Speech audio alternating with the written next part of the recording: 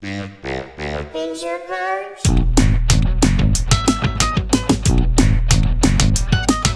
Binge or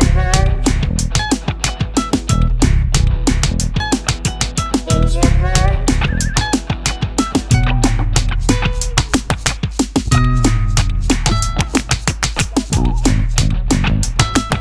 Hello and welcome to Binge or Purge streaming reviews. I am your host, Dimo. My co-host is Joe Taylor. This is episode 57. Man, I'm happy to have you here. I'm happy to be back. Good. It sounds like, you guys are just here, but for us, it's been a little while since we've seen each other. So you work from home a lot. I work from home a lot. Yeah. So when like 4 or 5 days goes by and you don't see another human, that's tough. It does So feel like a long time. hopefully that's over soon and we can all get back to being around people we don't really want to see anyway. But That's how you know it's over, when you start seeing people you didn't want to see. You know? Oh, this guy? Ugh. Yeah, we got a lot, man. We have tons. I want to start off with some news.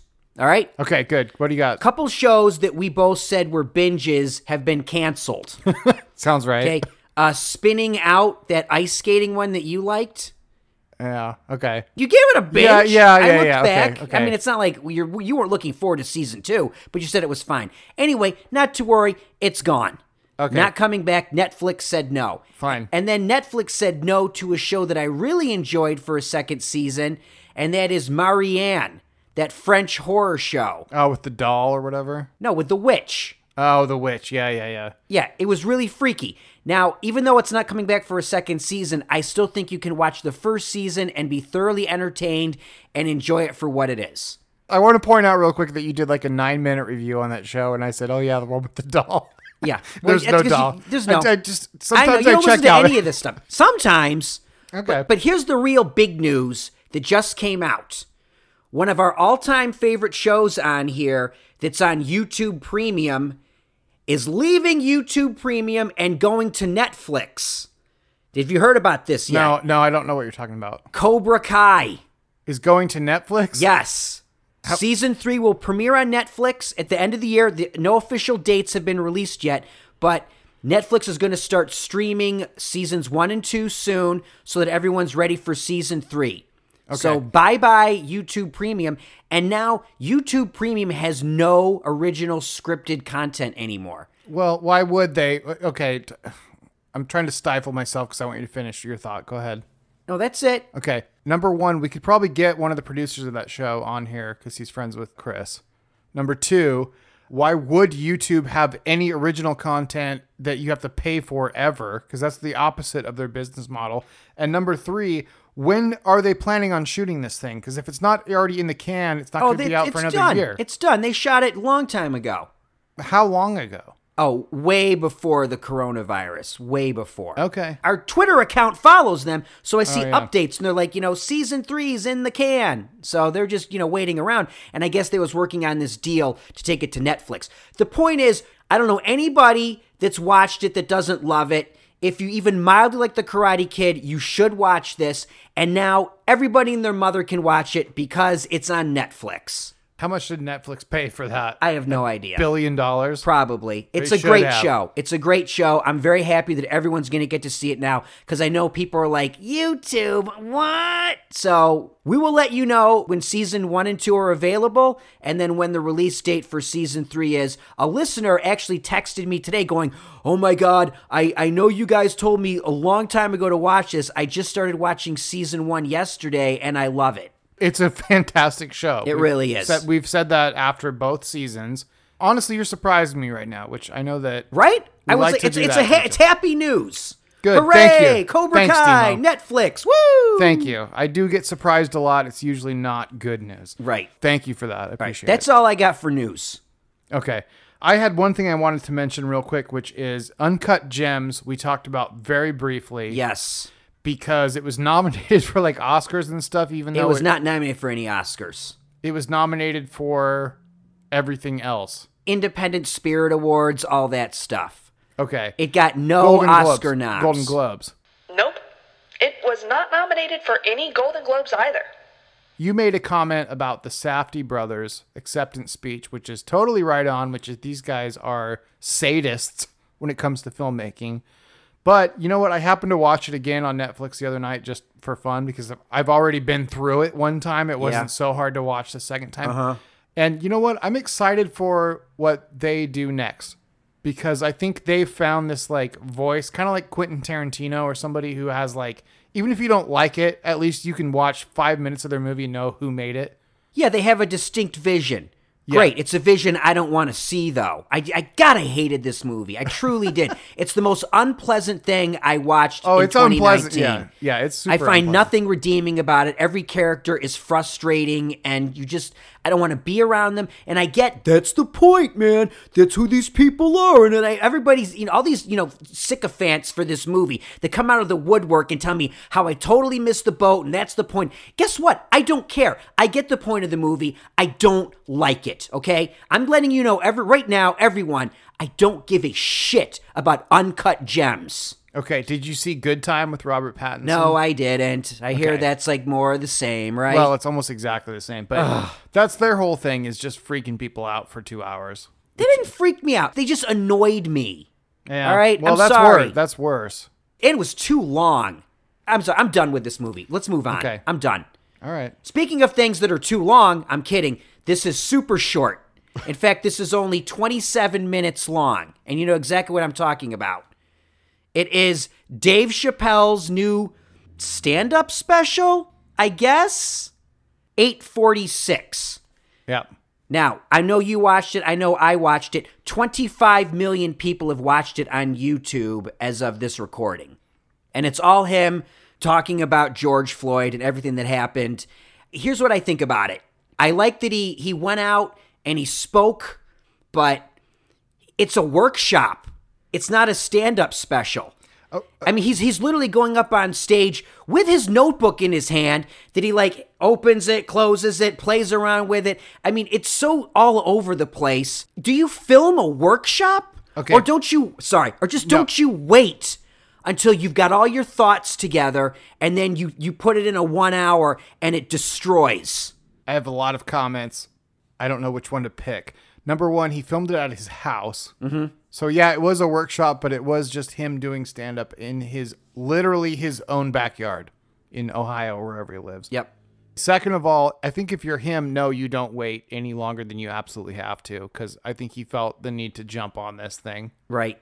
So I get that. Stand-up special, we could throw that around pretty loosely, because it was very much a TED Talk. It was like a sermon almost. Sermon's perfect word. There you go. And I didn't mind it. I thought everyone should watch it. I just found it interesting that it's a Netflix special, but you can only watch it on YouTube. Okay, can we start there? Yeah. Why?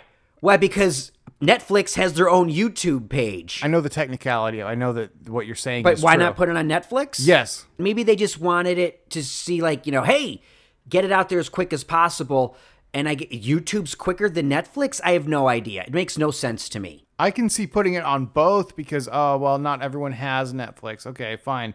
So put it on YouTube also, but why YouTube only? I don't know. Okay. Anyway, can you describe to people what this thing is real quick? He goes out, candles are lit. Looks like, where he has his barbecue set up.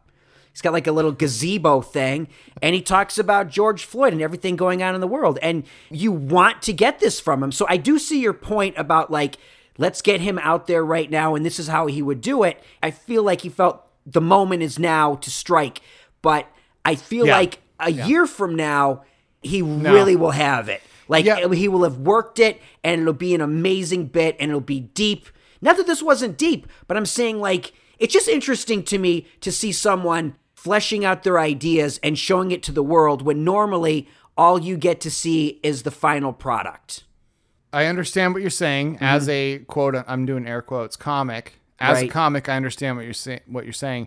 Unfortunately, a year from now, would this be relevant? Wouldn't there be a million other things that have happened between now and then that people would have moved on? Yes, sadly. I guess I'm caught between the relevance of it right now, which I totally agree, get it out there, versus a stand-up special and how you would present it. Well, yeah, and he didn't exactly pitch it as a stand-up special. In fact, he said, normally I wouldn't show you something this unrefined. That was the first words out of his mouth on the show. He did throw in some good jokes. Yeah. Including the thing about the Dorner. Sorry, I forget his first name. Christopher Dorner. where he goes, I saw the manifesto. I don't need anything from you. Is there anything I can do to help you? Which is what he said to the LA cops because, Right. the guy that went nuts was a big fan of his, apparently. Yeah. Not super funny, but sort of true, though, I guess. It And was interesting. Let me put it this way. It was never boring. Everything he was saying was interesting and his take on it. So, look, 25 million people have seen this already. If you haven't, like I said, it's only 27 minutes and it is about everything we are dealing with right now. It's a definite binge. It is Dave Chappelle's 846. Okay, one more thing and then I'll hit the button. Okay. It was astonishingly not political. I mean, it was, but it didn't. It was human. It was not like he certainly didn't take a side.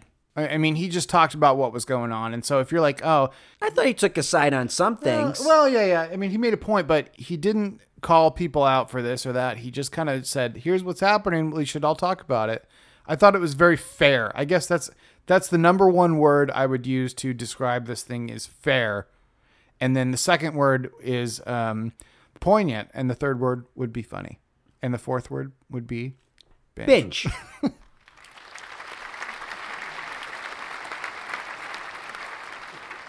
That was a long way to go to tell people that a Dave Chappelle special is worth watching. I know. I think we probably lost some people on there. But hey, come back. We got a show to do. Go ahead. Okay. I have a show that came to us from a listener Pat. Yeah. He's been hitting us up a lot. We're finally doing one that he suggested. It is Into the Night, a Netflix original show by way of Belgium. Now, we both watched this, yes?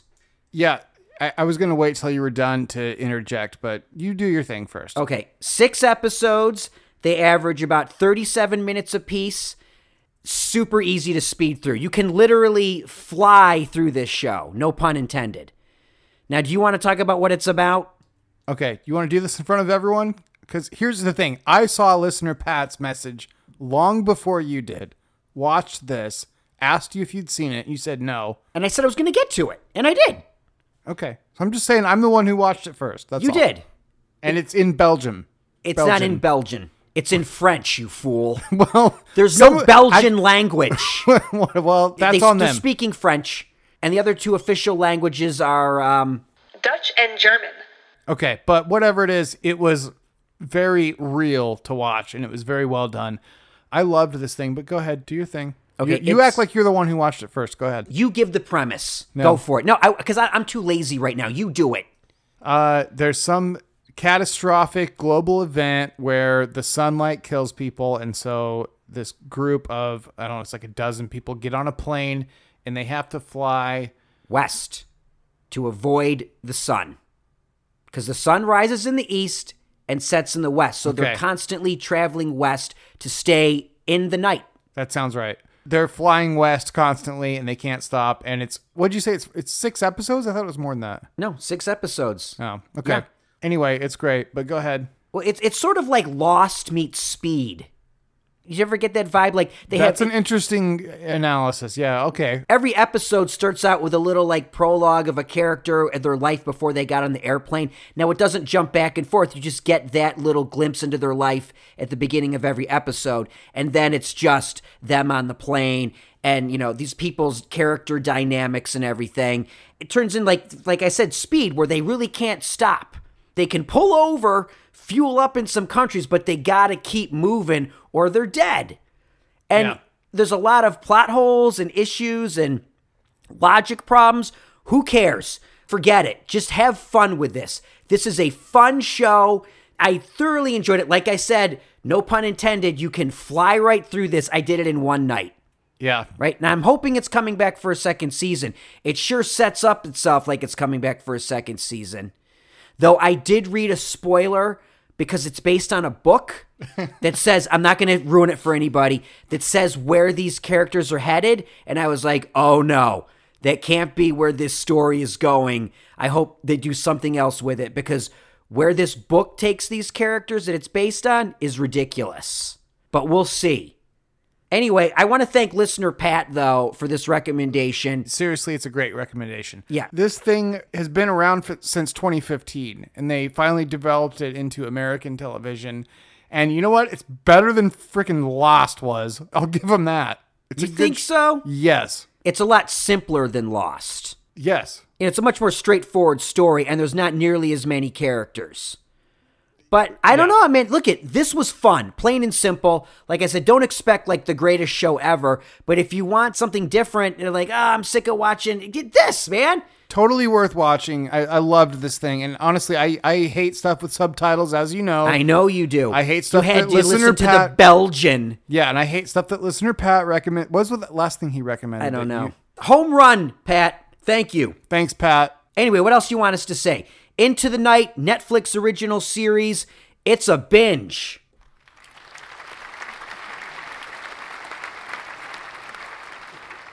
I want to touch base on something. The Politician season 2. Now, I reviewed Politician season 1. This is the Ryan Murphy first thing he did on Netflix. I reviewed this into the ground, so I just want to do a quick update on season 2. And you should mention you loved it. Yeah, oh yeah, for sure.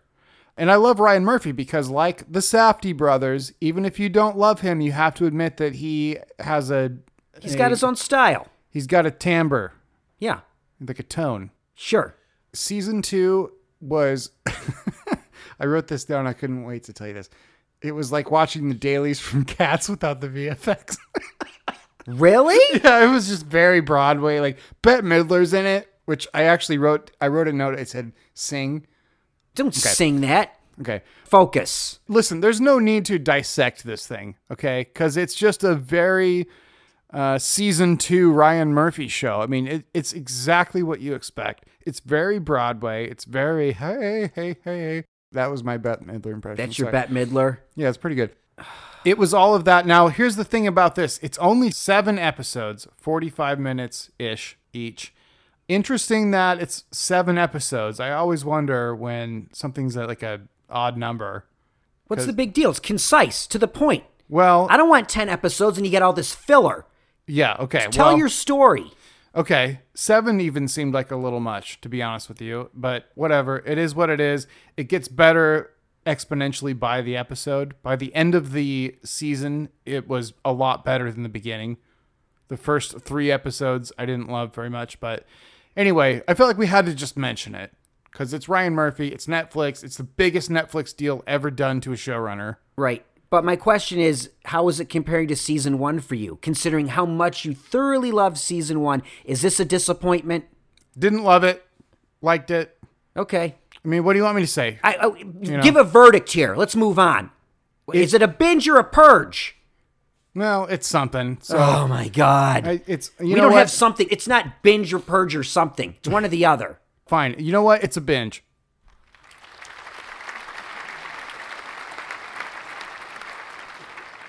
Great. Thank you. Okay, now you have something that I know you've been waiting for a long time. Yes. Go I ahead. waited for all the episodes to air. This is on Disney Plus, and I was like, do I still have Disney Plus? I checked. I still do. Yeah, because I use your login. I know you do. Are you logging in on my thing? Yeah. Okay, that's Sorry. fine. No, it's cool. It's cool. By the way, I'm the Darth Vader icon. Yeah, I know. Yeah, okay, that's fine. Anyway, this is Disney Gallery, The Mandalorian. It's 8 episodes. They average just under a half an hour each, and it's the making of The Mandalorian. Which we gave a wild binge. We It was did. A fantastic show. Well, I had issues with it overall, but I still think it's definitely watchable. Yeah. This series is great because it covers everything of how they made it. Now, the big question is, which episode's got Baby Yoda in it? So I'm going to tell you right now, if you want to get your Baby Yoda fix, you watch episode 5 called Practical. That's the one. If you're like, I can't watch all of it, I don't have time. But if you want Baby Yoda, episode 5, they cover it. You know everything about it. And also, never, ever is he called Yoda. He's called the baby. Constantly the baby. Never once is Yoda mentioned. And I know some of the listeners like, you keep calling him Baby Yoda and he isn't. Shut up. I know the deal, okay? But I'm calling him Baby Yoda for reference, okay? Can I interject real quick? Yeah. When you say practical, will you explain to people who maybe aren't filmmakers what practical means? Because that is kind of the crux of the whole episode, which is the most interesting thing about Star Wars. Can you please elaborate? I'm going to go outside and start smoking. Okay, it just means things that are in camera, like they're on set. They're practical effects, meaning they live in a three-dimensional space. They're real things. They're not digital. They're not going to be thrown in post. It's basically what's on set that day and how they get it to work. An example would be puppets, models, Yes. props. That's practical. The episode before was technology, and that covered, how they shoot this thing. And I think you were loving that, right? Well, yeah. So I don't know how many of our listeners give a crap about filmmaking, but there is technology elements of The Mandalorian that made it both more practical and more technologically advanced at the same time, which is insane. Which is great. Yeah. Also, I mean, it's really making a special effects feature like this doable in the future.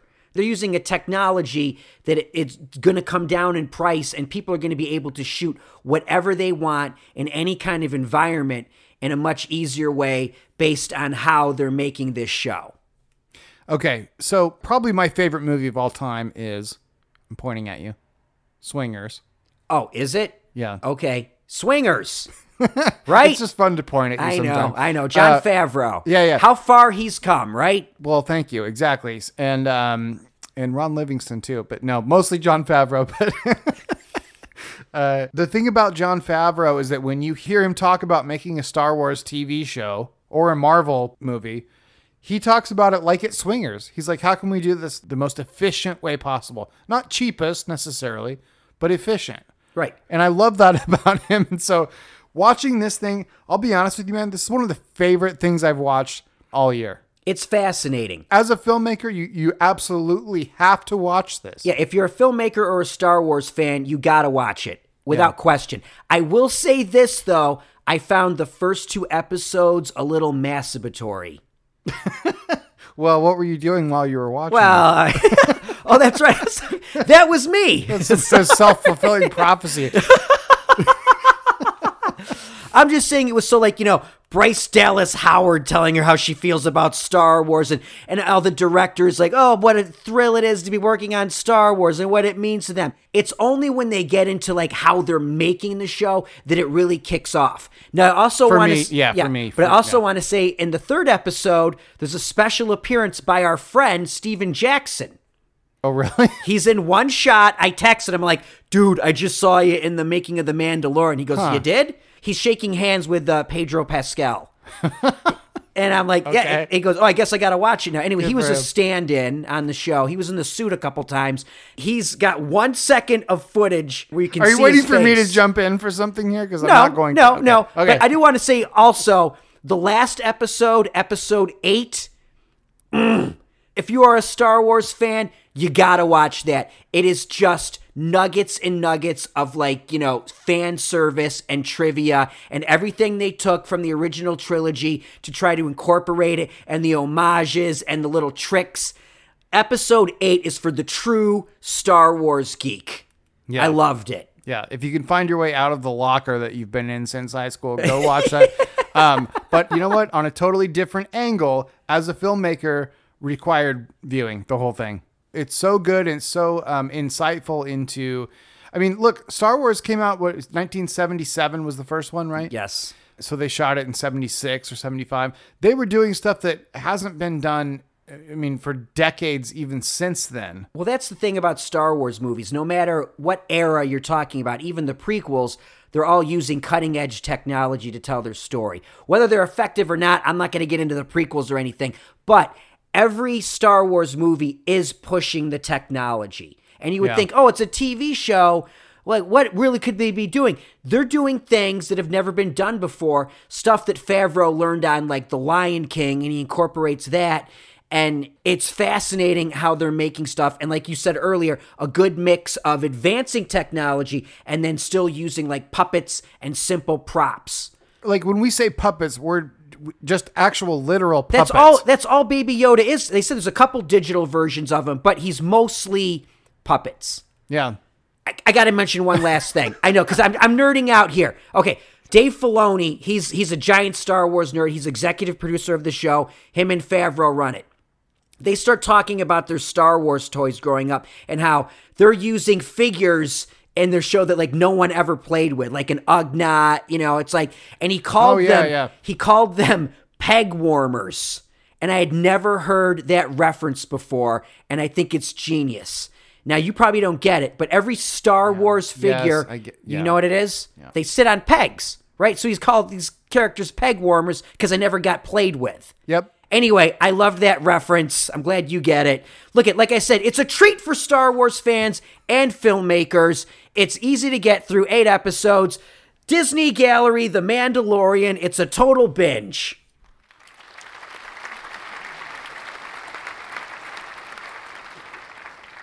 So what are you looking forward to, man? I got nothing. Okay, so I'm looking forward to something. We're going to have a guest on our next episode. We are. Yeah, this woman named Laura Summers, who wrote and directed, or co-wrote and directed a movie called Rich Kids. Which is now streaming on Netflix. Streaming on Netflix. I heard about it through Film Independent, and I watched it, and I think you've watched it. I've watched it. Okay, so we'll talk about it. When we interview her. Yeah. Perfect timing. So that should be fun. And then also, we need to talk to Just the Facts. Speaking of Ryan Murphy. Right. We got to talk about Hollywood. We do. We will. Which she was in. She's in it. We've been in our own worlds. I've put it on the back burner. I'm going to watch the whole show. I'm going to watch Jess's episode. We're definitely going to interview her in some capacity, right? Yeah. I'll try not to get my hopes up. All right, so kind of a tricky recap because we talked very briefly about Uncut Gems, which was not on the agenda.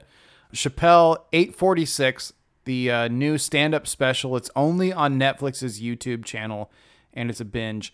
Into the Night, a Belgium show on Netflix, binge. Politician Season 2. Hey, if you've watched the first one, just keep going. Why not?